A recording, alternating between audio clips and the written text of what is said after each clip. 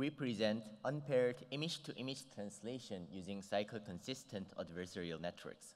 At CVPR, we formulated the image-to-image translation problem and presented the pix-to-pix framework.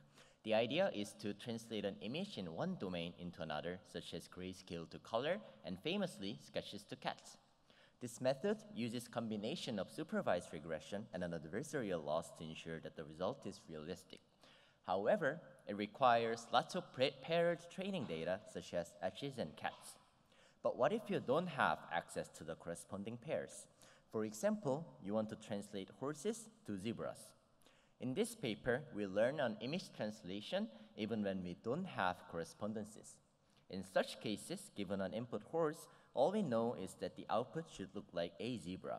We can do this using an adversarial loss on the output. But is this enough? Unfortunately, we observe the translator network often ignores the input image completely and keeps generating the same zebra from the target set. We need another constraint. Here, we propose to use the cycle consistency constraint in a sense that if we translate a sentence from English to French and then translate it back from French to English, we should get the same original sentence as famously noted by Mark Twain. The same story here.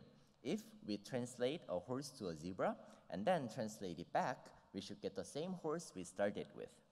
Here's how we implement it. Given an input image X, we first apply mapping G to translate into domain Y. Then we apply inverse mapping F to reconstruct the input image X. We simultaneously optimize G and F to minimize the reconstruction error. We do the same thing in the opposite direction. So let's look at some results. Of course, we have the best numbers, but it's more fun to look at some zebras. Here, CycleGAN learns to transform a horse into a zebra, or an orange, or into an apple. We can also apply CycleGAN to style transfer. Unlike previous single image style transfer algorithm, we learn the style from the entire set of the art paintings. We are also the first to do the offset mapping, going from a painting to a photo.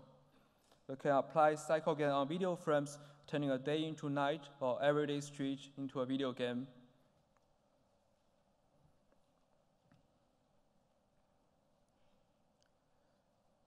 Even our failures are quite entertaining. We released both Torch and PyTorch code, and you can find more than 20 implementations by other developers. So people have already used CycleGAN in a variety of applications, such as translating MRI images into CT scans. A number of creative extensions and improvements has already appeared on the archive. But my favorite is the result I recently saw on Twitter. So as a cat lover, my dream is to transform every dog picture into a cat picture. But if you like dogs, don't worry. We have cat-to-dog translation as well, just for you. Thanks for attention. I'll come to our post session for a chance to become a zebra.